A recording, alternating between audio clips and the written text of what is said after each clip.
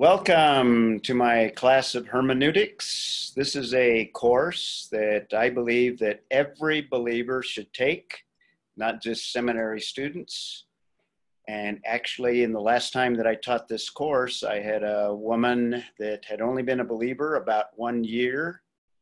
And she not only did very well in the course, but she profited greatly and felt like it set a foundation for the rest of her Christian walk.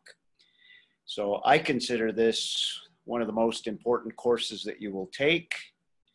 Don't take my word for it. That's what it says on the slide. I'm just reading the slide. But this course is so important because it helps you to get into God's Word for yourself. The course has two parts. The first part is called hermeneutics. That's the science and art of interpretation, where we will focus on principles of interpreting Scripture. And these are principles that have been tested over the years and have been very effective in helping us to understand God's Word. The second part of the course gets you into practical skills that you develop to be able to get into the Word on your own.